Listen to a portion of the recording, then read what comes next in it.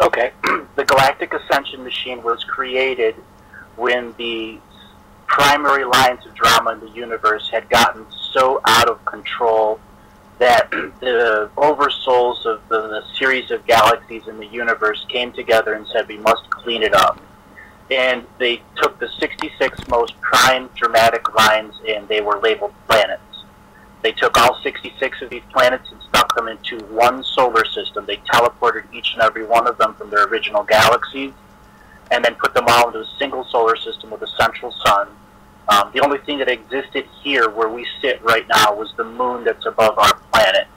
And that moon that was above our planet is a very, very, very ancient object created by the second, third, and fourth generations of immigrants to this universe. It was literally created to mark the end of the universe. The universe is ever expanding and ever expanding and ever expanding, and the galactic prime creator keeps making more and more galaxies and splitting himself off.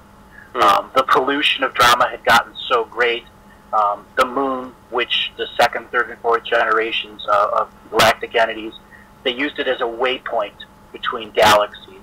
And it was the perfect place to put a seventh dimensional galactic seed planet, which is Earth, which was the prime drama planet of all 66 lines of drama.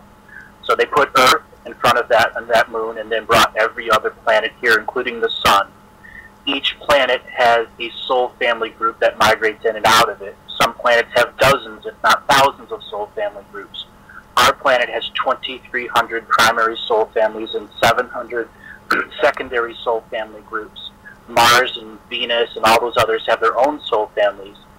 The sun is the representative of the heads of those soul families, the oldest versions of those. When you migrate from one universe to this universe, you take a physical body or you take an energy body. When you take a physical body, you have a DNA representation in which begins the soul family line. The entities that live in our sun have all of the soul family line and DNA family lineages within their energy bodies when they live within the sun. So if anything wants to enter this solar system, they must have DNA or soul relations to get in. That is the base facts of how our universe works for each parts of the galactic Stargate system. So if you want to go from one sun to another sun, you must have DNA or soul relations to those entities that live within the sun, and then you can use a dimensional drive or a warp drive to get into this part of space. The galactic ascension machine, 520 to 560,000 years ago is when it was put into this position that it's in now, where a management system was put in charge of Earth. Earth was the place that you come and get your PhD in the School of Hard Knocks.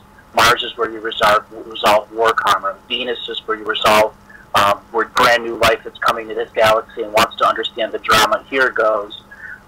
Venus is also the place of the philosophers that come here to resolve karmic issues through a broadcast system so people can be aware of the different types of philosophy.